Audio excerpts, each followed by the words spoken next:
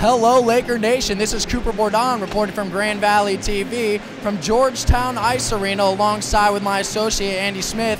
And we're here for the colossal game between two top 10 teams, the number 2 Grand Valley State Lakers and the number 7 Michigan State Spartans.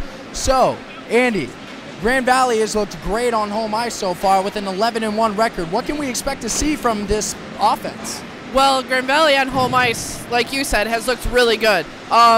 We can look for them to basically protect home ice. With that prolific scoring offense, they've scored 150 goals in 23 games, which is really good. That's about 4 goals a game. So look for the Lakers to try to control the puck, control the tempo, and just rely on their offense. I mean, their goaltending is pretty good too. So yeah, absolutely. What players specifically can we expect to see from Grand Valley State to hopefully win this game for the Lakers? I would say the player to look out for is number 15. He's a right winger.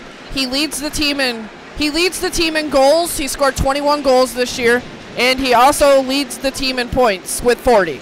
That's Jacob Endicott, if I'm not mistaken, yes, right? that is correct. That's Jacob absolutely. Endicott. He's basically averaging almost 2 points a game, which at a collegiate level is really good. There's some NHL players that don't even average 2 points a game. It's very impressive. Now, on the other side, we have the Michigan State Spartans, who as well have a very, very impressive record on home ice at 7-1, but they're not so great on the road, are they, Andy? No. Generally at a college level, or even it's true at any level, generally teams want to protect home ice, and if they go 500 on the road, they're pretty happy with that. That's generally why Michigan State is ranked number 7 in the country, because they're really tough to beat at home, and with a 5-6 record on the road, they try to just stay in games.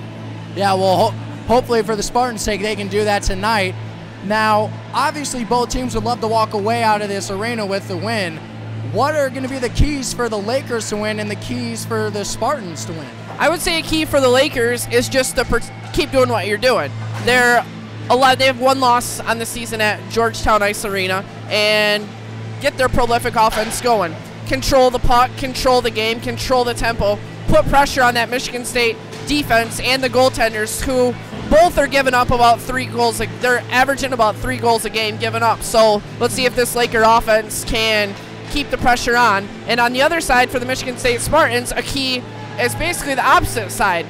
They want to figure out a way to a way to shut down this high-scoring Laker offense and control the puck on their aspect for the same reason. I mean, if Grand Valley doesn't have the puck, they can't score. It's like the old saying goes, defense wins championships. Now, in the past 5 years, these teams have met 12 times.